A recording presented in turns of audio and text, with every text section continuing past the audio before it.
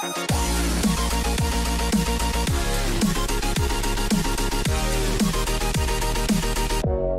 guys, what's going on? Today we're going to be doing a quick team building video for the base form STR Vegito. Before we start, I wanted to say shout out to the Dokkan Battle wiki and shout out to DokkanBattleBuilder.com. I will be using both of these sites for this information. I also want to state that this card is completely underwhelming in terms of team building, just because of how generic the link skills are.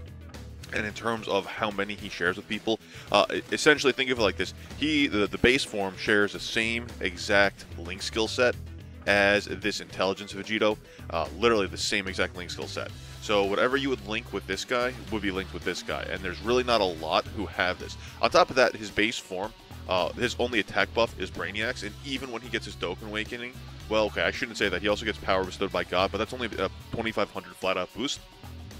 So it's really not worth taking into consideration, but Brainiacs is his only attack buff, attack and defense plus 10%. So in terms of trying to find the ideal team for him, unless you really, are trying to build a team around him, there's not a lot of options for you. So for the sake of this video, we're just going to talk about his best linking buddies and a mono STR team. Just because with his link skills, the three most common link skills he has is Saiyan Warrior Race, Prepared for Battle, and Fused Fighter. And majority of these are already on different teams when it comes to super teams.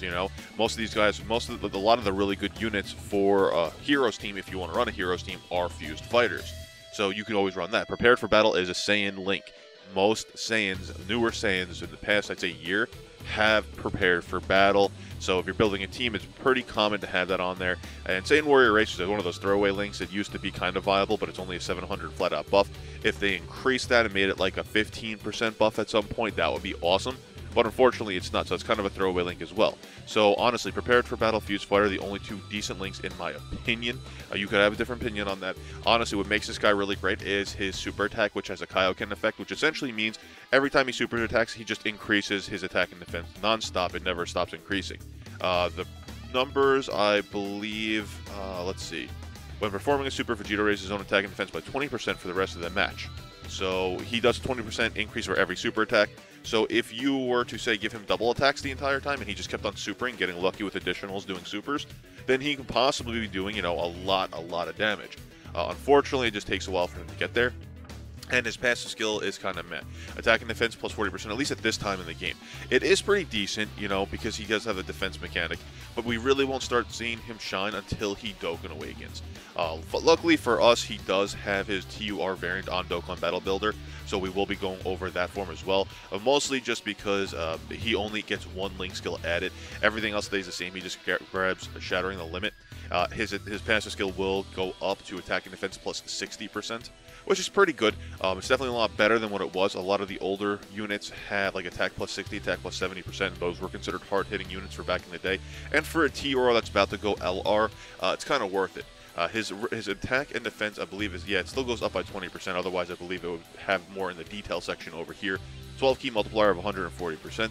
And if you do the max base Duke system, he has a 10,700 attack, 9,300 HP, and 6,800 defense. Overall, he's a really decent unit. I think he will start to shine on longer events, and especially when he gets his LR form. Now, in terms of when I actually believe he's going to get released, because I've been asked that question a lot, I don't know, but I would guess either for Christmas. That would probably be something Bandai's going to do. Gave us the to be released to get everyone, everyone get a little bit upset about it, but it's going to be more of a Christmas gift. Oh, okay, here you go. Now that you have Vegito, now you can go out and grind to get him to LR. That might be what they're trying to do. I don't know though. It's just my guess. But overall, I think he's a pretty solid unit, and he's going to get better once he gets his Dokkan Awakening. Again, what really limits him in his SSR and TUR variants is the fact that he only has 1% based attack buff. And he doesn't really need the key because of the teams he's going to be running on. I mean, obviously, you're going to want him to have Prepared for Battle. And that's probably going to be a link that stays with him, especially if Fused Fighter, so he's always going to have that 4 key.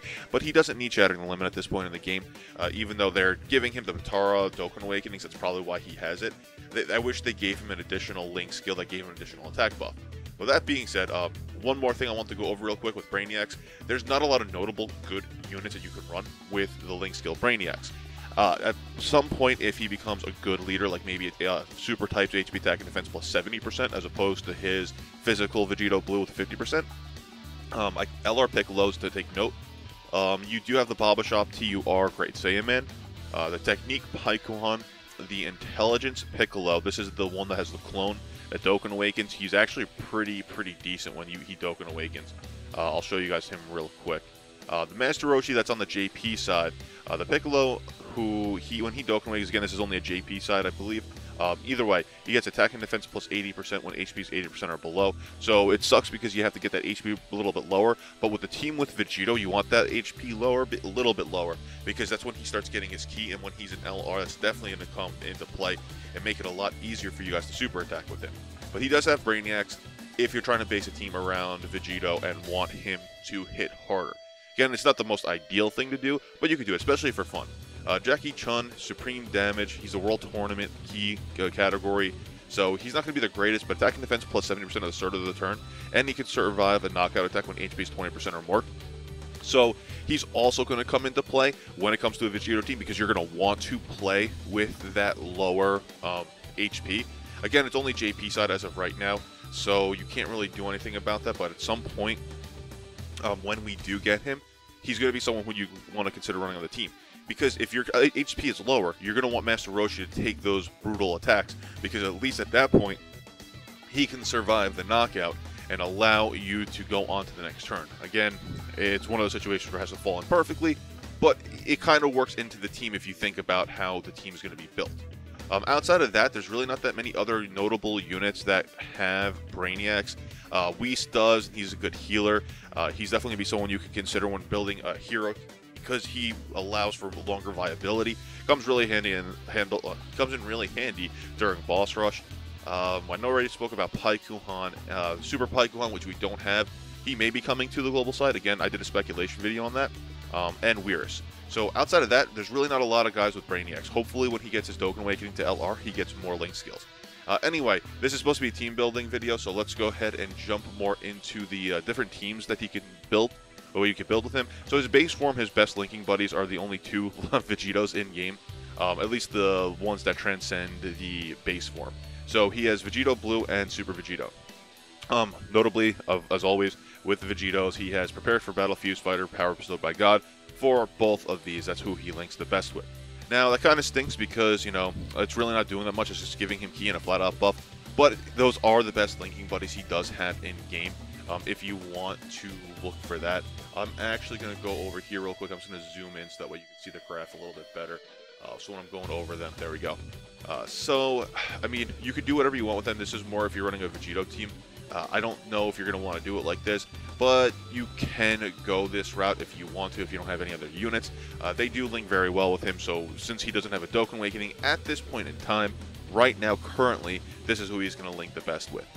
He may get his Dokkan Awakening soon. He may get it before Christmas. He may get it in a couple days, and then on Christmas they release the LR, or they'll release the TUR way on Christmas, and then on New Year's they'll release the LR. Who knows? No one really knows at this point in the game. It's just speculation. But this is who he links best with. When he Dokkan Awakens, that definitely changes because that Shattering the Limit helps him out a lot. I'm not going to go over every single one of these units, but notably the Bardock, the Support Gohan, the Buff Ku card, obviously the Vegito card because he does have the same exact link skill set as before. The other Super Vegito that's up over here. You have a couple other units in here, a couple of Fused Fighters, a couple of other old units that don't really get a lot of that aren't really notable, but he links a lot very well with them.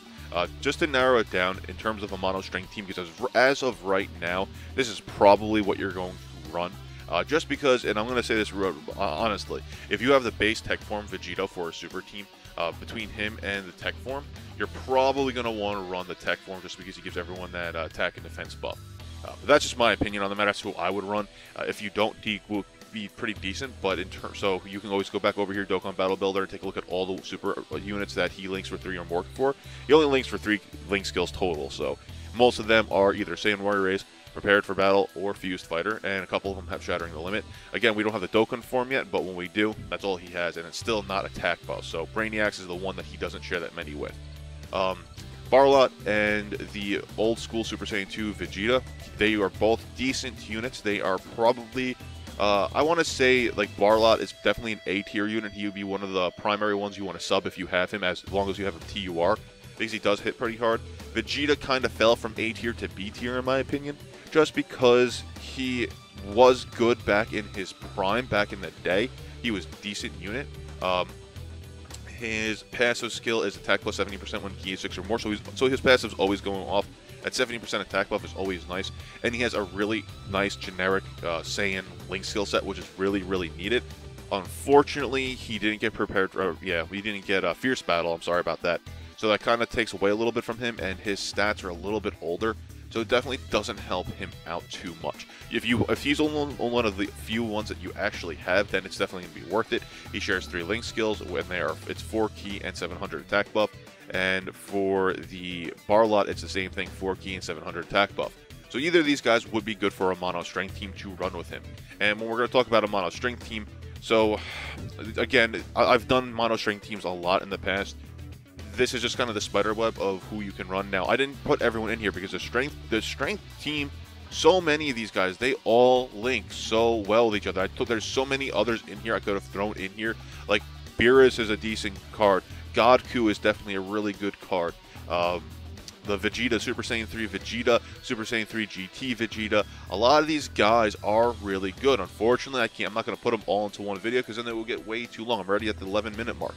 So, obviously, your staples are going to be Super Saiyan 3 Goku with the Super Saiyan 4 Goku. You always want them together. Idealistically, you're going to want Kabla and Bardock. You can also have the World Tournament Gohan if you got him, and this Trunks over here. They are both really good units for support, but these two are going to be your primaries, and then it's going to be these two.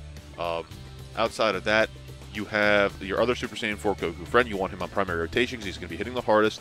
Now, this is where it kind of gets awkward because it's like, okay, you already have everything, so if you're trying to build around Super Vegito, you're going to throw him in here. Problem is, he only shares 1 Link skill with Super Saiyan 4 Goku, and that is Prepared for Battle for 2 key, so it's not like he's going to be getting off a lot, and this Goku's definitely going to suffer for it because he shares Link skills with other people that are going to allow him to hit off even more attack buffs, you know what I'm saying? So, I mean, it's really up to you. I mean, right now, the ideal unit to run is the Super Gogeta, and he only gets a Super Saiyan buff from him. Oh, and Fierce Battle, so it's 20% attack buff, and that's still a 20% attack buff. And Gogeta's really good, but if you don't have him, you would want to say consider running this Vegito. But, I mean, Gohan over here has Fierce Battle. Let's see if I can get this set up right. So he has Super Saiyan, he has Kamehameha and Prepared for Battle, and he has Fierce Battle, which he links with the Super Saiyan 4 Goku. So honestly, for more damage output, you're going to probably want to run the Super Saiyan 2 Gohan. But for going all that information, assuming you don't have most of these units, Vegito can run decently on this team, though he's not going to be a primary. And that's why I'm saying right now he's not really the most useful unit in-game. Can he hit very hard? Yes, of course. But when you say something like that, well, then the Barlock can also hit really hard, you know? A lot of these units that have that Kaioken mechanic or have that nuking passive mechanic can potentially hit very hard as long as you want to build your team around it. The other thing to make note of is because he is a fused fighter, you're probably going to want to link him with a fused fighter. Again, that's going to essentially mean you're going to take one of the Super Saiyan 4 Gokus off your primary rotation if that's something you're thinking of doing. I mean, you can do that if you want to. I'm not saying it's going to be the best idea, but let's say you're in the situation where you want to run a full strength team and you don't have Super Saiyan 4 Goku, so you throw a Mega Shenron up in there for a leader and you want him off rotation. And that's just in a situation that some people may run into. Yes, he won't get all the buffs from the Super Saiyan 4 Goku friend, but it's still something you can do. Or if you bring the Baba Shop, I forgot off the top of my head who the Baba Shop one was. But regardless of that, oh, it's the Roshi. So you can throw Roshi on there for the HP attack and defense plus 70%, and he will get the buff from Super Saiyan 4 Goku. Regardless, you're not going to want him to be your primary. You're going to want to link him with a fused fighter, which would be either Gogeta, Gotenks, or this Gotenks. Those are going to be your 3 primary units you can run with him linking right next to him.